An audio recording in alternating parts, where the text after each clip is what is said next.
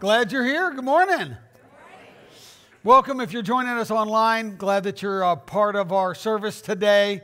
We are beginning a new series next week because it's a new year and a new decade. That doesn't happen very often, right?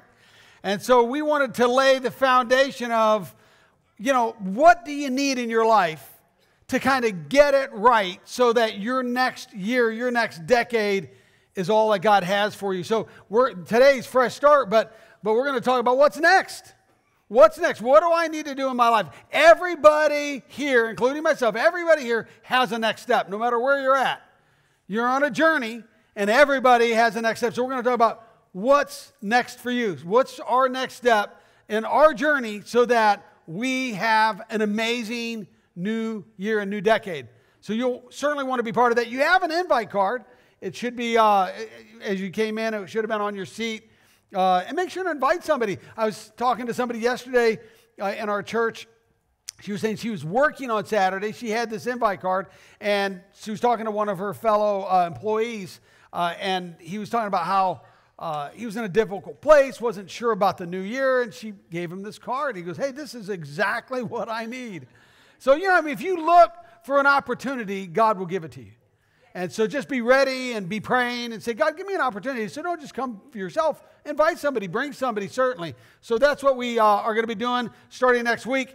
And we're going to start, or what we do every year is 21 days of prayer and fasting. That's just from the 5th to the 25th. 21 days. And I know last year we kind of did something different where we all did the same thing. But normally what we do is we ask you to be prayerful about something you could go without for 21 days. And I know that doesn't go over too well in America, right? We're not into going without anything, But there's something to be said about going without so that you could get closer to God. So this is the question you ask yourself. What could I give up for 21 days? We're not talking forever, right? For 21 days that if in its place I could put God in there and it would cause me to get closer to God. That will set a great pace for you as you go into the new year. So we're going to do that together. You can be praying about that, and when you do stuff like that together, it's certainly better, right? It's easier when you can do it and hey, you're not suffering alone. So we'll be suffering with you, okay? So be praying about that. Well, going into this new year, we are talking about how to get a fresh start, because sometimes we need that. Sometimes we really, really need that. Some of you had a pretty rough 2019, and maybe even beyond that. And you're saying, you know what, I don't want a repeat of that. I need a fresh start. I need a new beginning. When you've had a big setback, when the floor has opened up and you've fallen through, and you've had the pain of a failed relationship or a business or all kinds of things. I mean, God wants you to have a great life, and He wants you to have a fresh start. I believe that, and we're going to look at what God says about that and how to get that. So let's look at the very first verse on your outline. Of course, I have it on the screen as well.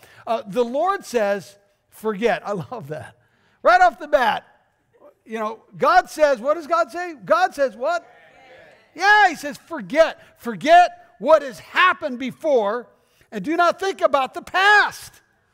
Look at the new thing I'm going to do through you. Listen, it's hard for us to really move forward when you're focused on the past. And God knows that about us. And He's saying, hey, I'm more interested in where you're going. God says, I'm more interested in your future than your past. Why? Because that's where the rest of your life is. And God's interested in your life. And so getting past that stuff that holds us back, that is so important. Not easy to do, but important. And if you're going to have the fresh start that God has for you, you're going to have to be able to let some of that stuff go. You're going to say, I'm putting that behind me. I'm not going to let that continue to just hover over me. Let's take the word start. And that'll be kind of our formula for today. On using the word start, let's look at what does God say about how to have a fresh start. Well, number one is to stop making excuses for my failures. I mean, we all have failures. We all make mistakes. We all have things that set us back. Our go-to for most of us, because it's human nature, probably all of us, right, is excuses. We get caught up in spinning around and around excuses. Well, this is why that happened. This is why. Instead of instead of stepping into it and saying, I'm not gonna be a victim in this deal. And now let me just be clear. People can hurt you. People can cause you pain. People can even cause you scars. But nobody can ruin your life without your permission. You get to choose that. So you don't have to stay in a place where, hey, my life's ruined. It's over. No. God is a God of second chances. And you can have a fresh start, but you've got to stop making excuses. It says a man who refuses to admit his mistakes can never be successful. But if he confesses and forsakes them, he gets another chance. And so there's a place where we just can't keep blaming other people for the things, because in many cases, we have a percentage of stuff that we contributed. It might not be 100%, but there's a part of it. But we just fall into, I blame the government. If only the politicians, if only my wife had done, if only my husband, or my girlfriend, only my boss, if only this, only the environment. We have an unlimited capacity to make up reasons and excuses instead of owning that and saying, you know what, I'm going to own the part that I played in this whole thing. Now let me give you some common causes for failure. First thing is we don't plan ahead. Certainly not planning ahead will cause problems in our lives. And a lot of us fall into that. We don't have foresight. We're just caught up in the urgency of the moment, or we're caught up in the pain of the moment. And those things cause us to look inward. We don't really look outward, and we're unable to plan ahead. A sensible man watches for, or woman, right? A sensible person watches for problems ahead and prepares to meet them. The simpleton never looks and suffers the consequences. So do you want to be a sensible or a simpleton? He says it really has a lot to do with, are you looking ahead? Are you looking down the road? Noah, he had to look down the road. God had given him an assignment to build an ark along with his family. In that region he was in at that time, the Bible says there was no rain. The earth watered itself through a mist. People lived longer for other reasons. And so he has this project that's going to take him 120 years. That's planning ahead, right? Let me think, he'd never seen rain. He's got to stay focused. Jesus tells a story about a man who was going to build a tower, and he didn't think it through well, and so he ran out of resources. And so, he gets halfway up and he runs out of resources. And Jesus says, don't be like that guy. He also gives an example of a military commander who goes to battle, but doesn't think through what he'll need and how to resource his troops and the human resources and all those things. And so he doesn't do well. So planning ahead certainly is part of that. Also, we don't listen to others. There's advice all around, and some of it's good. Some of it's helpful. Some of it's from people, some of it's from God, but we don't listen to others, and so we get caught up and we fail. It says plans fail without good advice, but they succeed with the advice of many others. When you get advice from others, you are more likely to succeed. We all need that help. And the reason most of us don't listen to others is because of pride, right? We discount it. Oh, they're too young. They don't have anything they can teach me. Or they're too old. They don't have anything they can teach me. They're not educated enough. They don't have the experiences I have, or what? And we just, instead of that, and that's pride. That's pride. Pride will keep us from growing in that area, from listening to people. Pride precedes destruction. An arrogant spirit appears before a fall. And so pride will keep us stuck where we're at because we won't want to listen to people. We kind of get, it's ego. Ego stands for edging God out. I don't want to hear. I'm not interested. It's like the man who's too big for his britches was eventually exposed in the end. It's kind of a weird, dark humor, isn't it? How about this one? The lesson of the whale. When the whale gets to the top and is ready to blow, that's when he gets harpooned. So you don't want to be like the whale. Now listen, we often just don't listen because we think we know better. Or I'll figure it out on my own. Or we project onto other people, hey, you've got problems. How can I learn anything from you? It's like the guy who goes to the psychiatrist. He goes, I think I have a problem. Psychiatrist goes, I can help you. I'm going to show you some pictures. You tell me what you see, and I'll tell you your problem. The guy goes, okay. So the first picture that the psychiatrist holds up is a square. And the guy looks at it. He goes, I see an apartment window. And inside the apartment is a couple making love. Psychiatrist goes, okay. So then he holds up a circle. And the guy goes, oh, yeah, I see a beautiful white beach. And that's a beach umbrella. And under the umbrella is a couple making love. The psychiatrist, he then holds up a triangle. He goes, what do you see? He goes, I see this beautiful Native American reservation. And that's a teepee. And inside the teepee is a couple making love. Well, the psychiatrist puts the cards down. He goes, well, I know what your problem is. He goes, you are obsessed with sex. And the guy gets wide-eyed. He goes, me obsessed with sex? You're the one showing all the dirty pictures. It's so easy to project onto other people. We don't want to listen. Right? So if you think you are standing, the Bible warns, watch out that you do not fall. In other words, you think you're standing firm. You think, hey, that would never be me. I listen to people. Do you? Are you really open to advice? Or do you really listen to people? Because that's important if you're gonna get a fresh start. Then we give up too soon. It's easy to just throw in the towel and give up too soon and just say, well, and perseverance. Sometimes you just need to persevere. If you give up when trouble comes, it shows that you are weak. So part of it just means we need to be strong. We need to power through. We can't, we just got to keep going. There was a general who lost 2/3 of the battles in the American Revolution. And that was George Washington. He won the war. And then there's an attorney who lost 10 out of the 12 races that he went when he went for office, and became Abraham Lincoln and became president because he kept going. He kept going. There was a guy who came in 42nd out of 43 in his class and then ended up conquering Europe. That was Napoleon. There was a guy who nobody would take his record, would make his label. He got rejected by every single music label, so he created his own, and that was Jay-Z. There was a guy who went to USC film school or applied to go in, was rejected. He applied again, was rejected, never got in. That was Steven Spielberg. He ended up doing pretty good for not going to film school.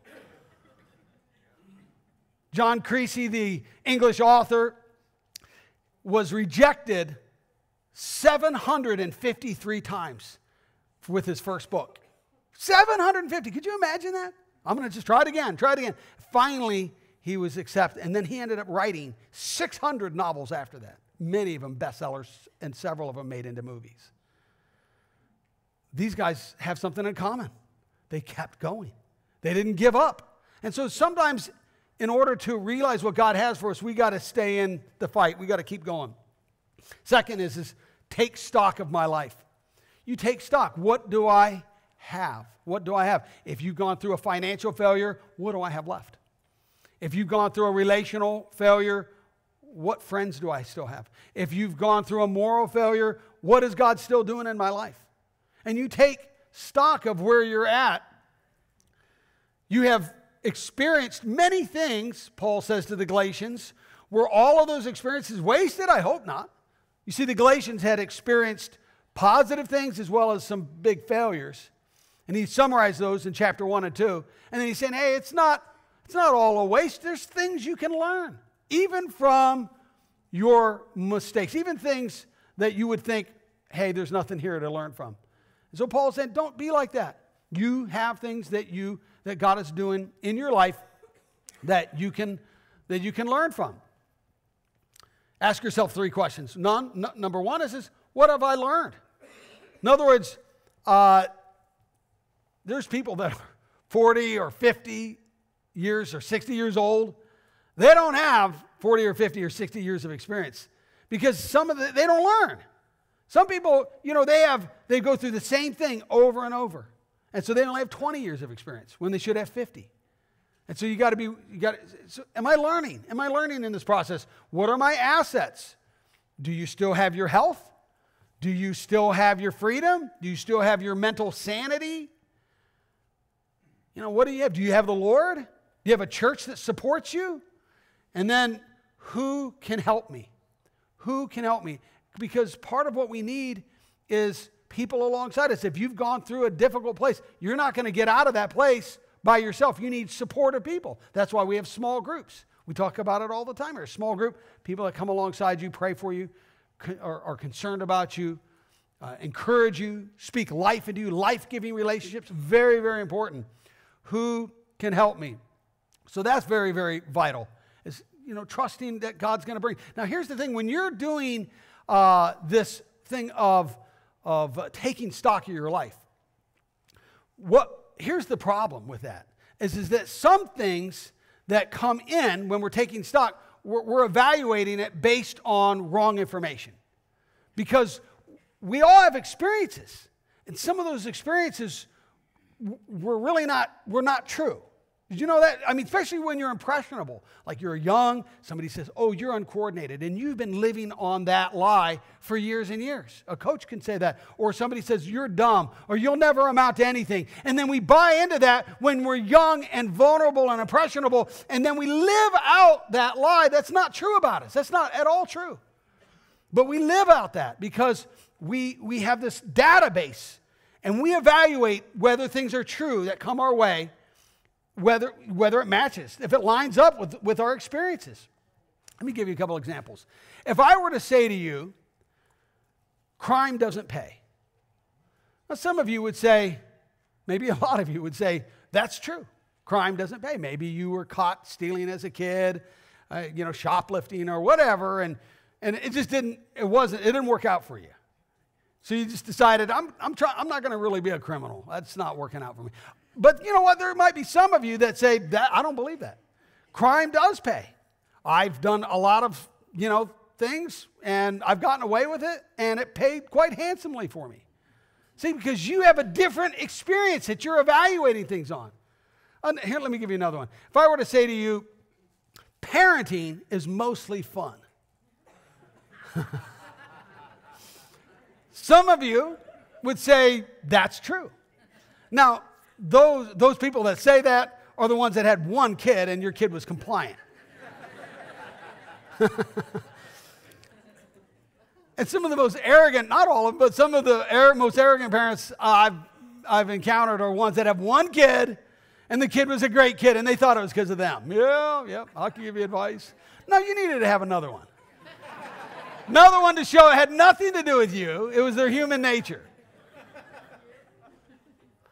But others of you would listen to that statement, parenting is mostly fun, and you'd go, well, no, that's not my experience at all. I don't believe that statement. Because for me, you would say, parenting is difficult. There's heartache in it. There's hardship in it. It's painful. And that would be true for you because you're evaluating it. See, we all have this resource, this cranium database where we're evaluating. So when you're evaluating, taking stock of your life, some of those things are built on wrong information. It's not true. It's a lie. And so you have to be careful about that. And you have to say, well, what does God say about me? See, this is important because that is true. That is true. So you say, what does God say about me and my life and who I'm supposed to be? That trumps everything else. That leads me to the next point. Act in faith. Part of getting a fresh start is going to involve stepping out in faith. If you want to change anything in your life, it's going to really need an act of faith. Now, I'm not talking about a New Year's resolution. I know those are coming up. Some of you already got yours ready to go. In 3 days, okay, I'm going to say this, and this will look good, or whatever. Who knows? Well, most resolutions don't work because it's out of our own effort. Listen, you need faith if you want to see a real change in your life, in your relationships, in anything that you want to put your efforts into. And so, really, faith is key. Jesus said it this way: according to your faith, let it be done unto you. Some of you, you're looking at this coming year, this coming decade, you're going to go, oh, it's just going to be more hardship, more difficulty. I can see it coming a mile away. Well, you know what? Let me just save you any trouble. That is exactly what you're going to get. Okay? You don't have to worry about it anymore. You don't have to think about it. That's coming your way. Why? Because Jesus said, according to your faith, it's going to be done unto you. That's what you're believing for. That's what you're moving towards. But if you want something different in your life, if you want a fresh start, you gotta approach it differently. Say, you know what? Maybe it won't have to be the same. Maybe God can do something remarkable. Maybe he can do the miraculous and change things in my life. And maybe my new decade won't look like my last decade. And listen, that is exactly what God wants to do, and he can do that for you, but it will take faith. Here's a different translation. You will have what your faith expects. Some of you just need to expect something different.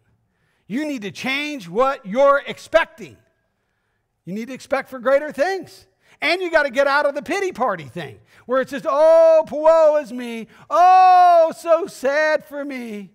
I'm a victim. And you just kind of roll that tape over and over and over. Life's not fair. No, it's not. Who said life is fair? God never said life is fair. Nowhere in the Bible does it say, well, life is fair. No. There's sin all over the world, and as long as there's sin in the world, there's no fairness. But that doesn't mean you can't have what God has for you. Like I said at the beginning, nobody can ruin your life except unless you give them permission or you let it happen. God wants to do something big in your life. And so a big part of moving out in faith is learning from your failures, learning from your mistakes. Hey, what can I learn from this? Because I don't want to have to repeat that. We should make plans counting on God to direct us. Counting on God to direct us. In other words, God wants to direct you, but you have to make the plans. Your life, your future life, where you're going to go in 2020 and beyond, is going to either be by default or design. You get to design, you get to be part of it.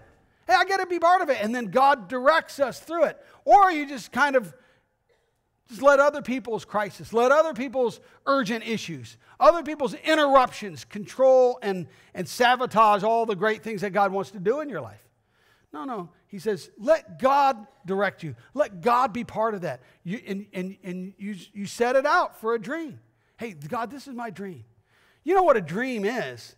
A dream is what God's doing in your life. And when you put the dream on paper, we call that a goal. That's a goal. A goal is an act of faith. Have you ever thought of that? In other words, if I trust God to direct me, I believe this will happen. We call that a goal. You put a date, you got to put an expiration. I believe by this time. That's a goal, and that becomes an act of faith. It's a spiritual thing. And I hope that you write some goals down. It's really important to write goals down, because when you write it down, and really ideally to tell people about it. Now don't just go around telling everybody, because some people might just discourage you, right? So Jesus said, don't throw your pearls before swine. Now you might not quote that verse when you're choosing not to tell them. I'd tell you, but you're a pig, that's not going to go over well. But what Jesus is saying is be careful about things that are precious to you, what you do with them, how you care for them. But you write down your goals. Only 5% of Americans write down their goals, and they're correlated to being the most successful people because they have taken the time. I know people that will take hours and hours, days, planning a party, but they won't take even a few minutes to plan their life or their next year. So you write down goals. You say, hey, I don't know how to do that. There's a lot of good planners out there. The one I use, I don't get any kickbacks. The one I use is called the Full Focus Planner by Michael Hyatt. It works for me. There's tons of them out there. That one's not an online one, but I only tell you that because I want you to be successful. And if that helps you, it certainly has helped me, but you need something that helps you. How do I write down my goals? And let me just tell you that when you write your goals down, you're not going to reach them all. Don't worry about it. Right up in case you're wondering, what if I don't reach them all? I'm already telling you straight up, you won't. But that's okay, because goals are there to help you optimize your performance. It gives you something to move towards, to be drawn towards, to get up in the morning, to have fire in your bones and to be excited. So you move towards that goal. You write it down. It's very important. You write, hey, this is what I believe God wants to do in my life. I love this quote by our old president, Theodore Roosevelt. He said, it's not the critic who counts, not the man who points out the strong man, how the strong man stumbles, or where the doer of deeds could have done better. The credit belongs to the man who is actually in the arena, who at best knows in the end the triumph of great achievement. You meet your goal. And who at worst, if he fails, at least fails while daring to try. You tried something. You put out a goal. You went for it. So that his place will never be with those cold, timid souls who know neither victory nor defeat. Don't be that. At least try. Try something. And try something big. Try something big. It makes a difference. One of the things that Roosevelt used to do, Theodore Roosevelt used to, I read a biography recently. He used to take his kids and he would blindfold them. It was a game he played. Blindfold them, spin them around, take the blindfold off, and wherever they were pointed, they had to walk a mile, no matter what was in their way. And they had to go over it. They couldn't go around it. So if there was a tree, they had to climb over the tree. If there was a wall, a pool of water, whatever. And that was his game he played with them because he said, that's like life.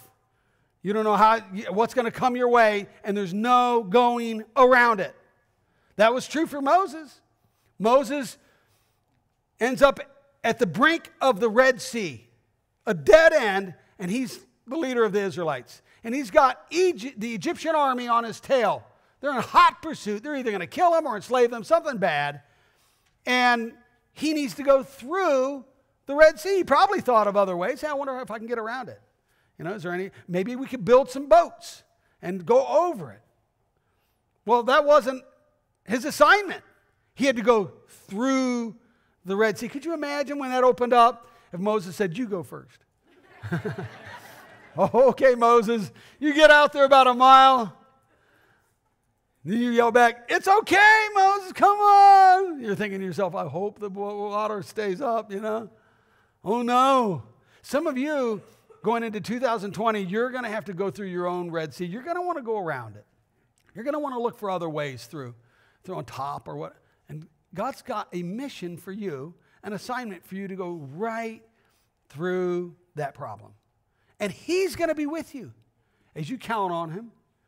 As you say, God, I need you to be here. Now, a lot of times, the reason we don't share our goals is because of other people. We're just afraid of what people will say.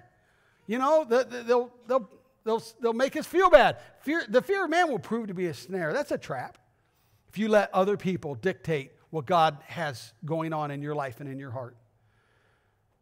Over, 33 years ago, back in 1986, 87, I was living in Tucson, Arizona. That was my hometown. I was in a church. It was a large church. They had an apprentice program to launch or to take over a church. I'd gone through that.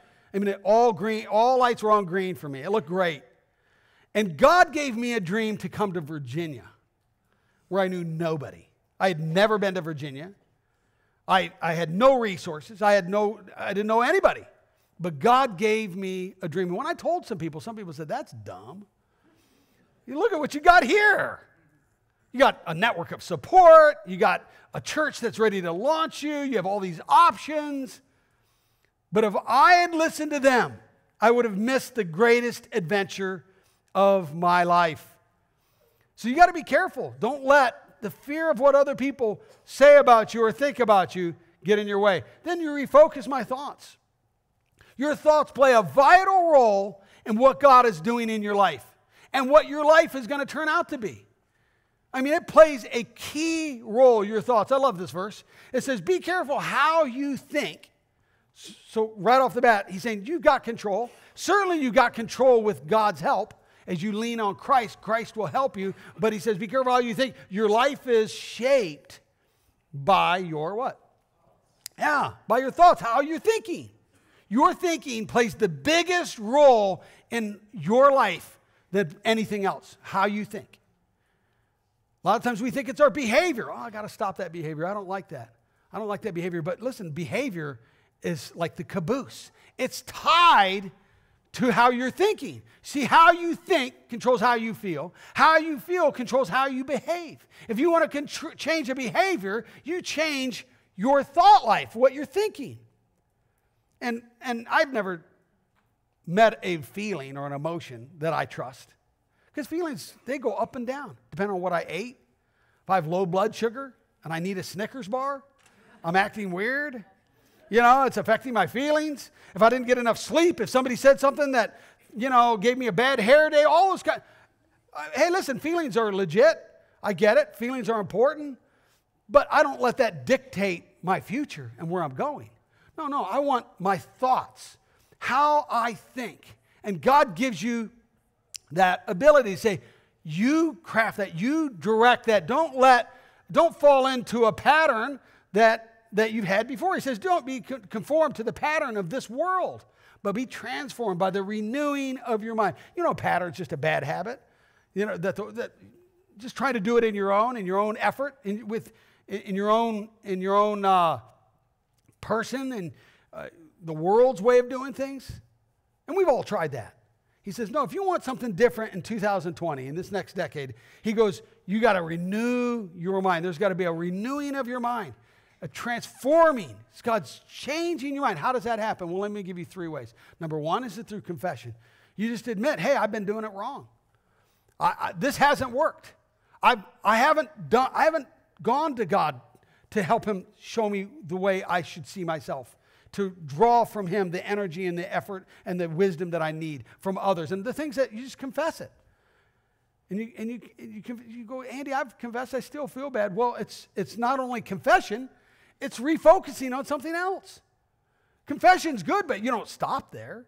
Now you focus on something else. And the best thing that you can focus on is certainly God's word. It's not the only thing. It's the best thing. It says the law of the Lord makes them happy. Makes them happy or blessed. And they think about it day and night. Key phrase, we'll come right back to that. They are like trees growing beside a stream and always have leaves. That's kind of cool.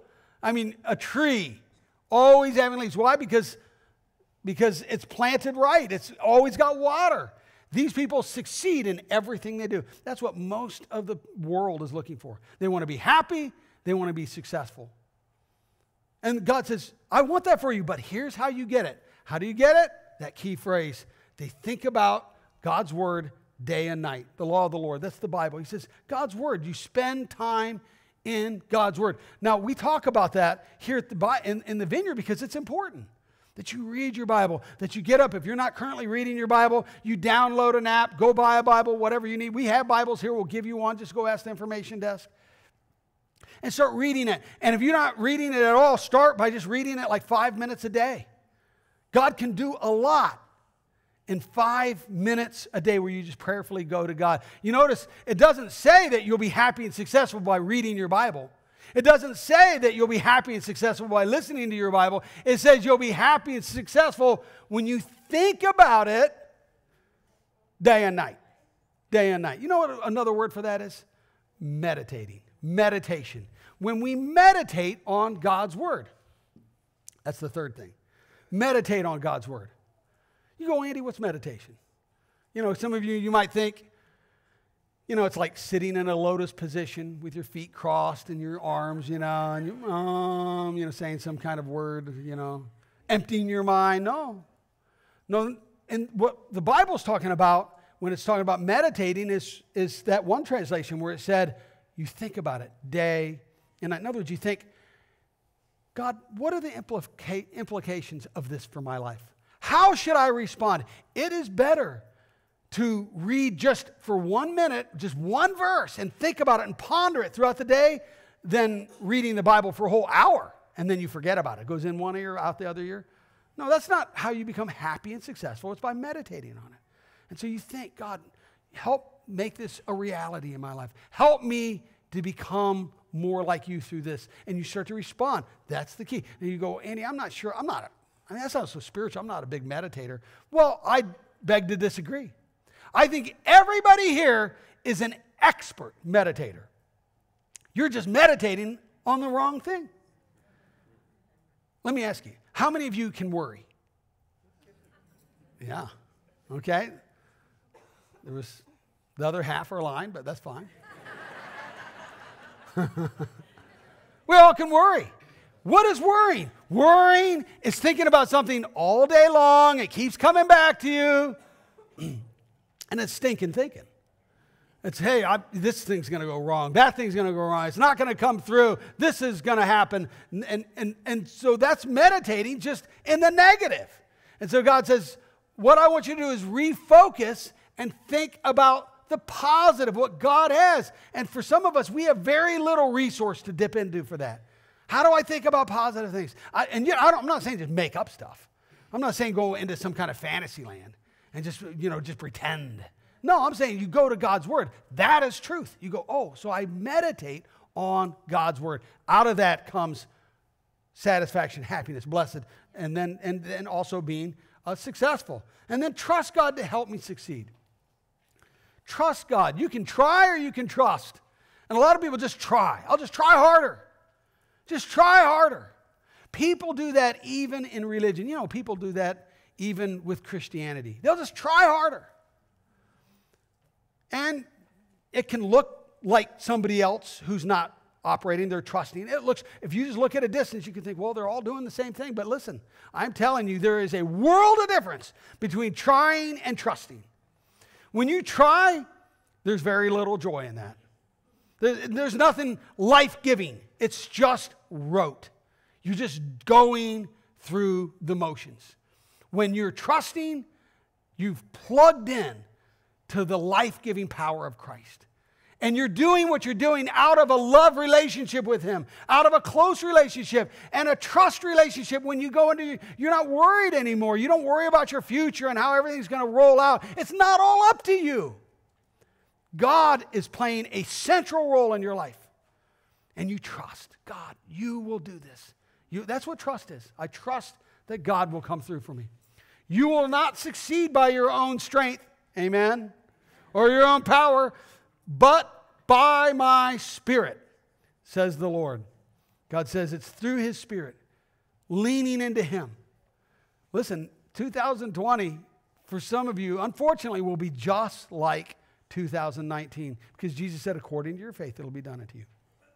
But that's not God's best for you. I'm telling you right now, that is not God's best. His best is that you trust Him.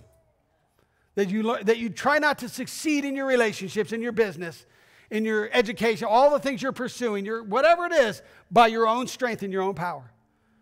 That you decide, I'm going to pursue a dream that God put in. Maybe for some of you, you gave up on a dream years ago and you think it's done. But listen, God is a God of second chances. Jonah is a great example of that.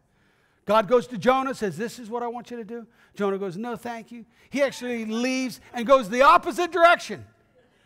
And so God gets him on a Mediterranean cruise. And in that cruise, there's some bad weather. He ends up in the water in a difficult place. And you know, there's a great promise in Jonah. You can read it on your own. Jonah chapter 3, verse 1. It says, then God spoke a second time to Jonah. In other words, I still want to use you, Jonah. Even though you ran from me, even though you lied, even though you did this, even though you didn't want to do my mission for you. He goes, I still have a plan for you. And listen, that is God's plan for you. Some of you, you've been running from God. And He says, and He's been in hot pursuit of you. You know, God sends the hounds of heaven. And they're, and you're running and you're running. And listen, I can tell you, when you're running, you're miserable. Because that's not what you were supposed to do with your life. You were supposed to be working alongside with God, doing His plan for your life. Leaning into Him, trusting Him, evaluating your life based on His truth. And this is your moment. I mean, there's defining moments in life. There's just no doubt about it. Defining moments. I believe this is a defining moment. And for some of you, it's your key defining moment. Going into this new year, you don't have to do it. God will never force you to do anything. But listen, you will never be happy. You will never be filled with joy. You will never have that life-giving relationship with God as long as you're on the lam. I love this last verse. It says, when someone becomes a Christian, he becomes a brand new person inside. God does something remarkable that only he can do. He is not the same anymore. A new life, that's a fresh start. A new life has begun. That's what God offers. That's what he says, I want that for you. I want you to have a fresh start. And some of you, that's God's invitation to you right here, right now. Okay, let's bow our heads and we'll pray. I'm just going to invite you, if you would, every eye closed, every head bowed in this moment.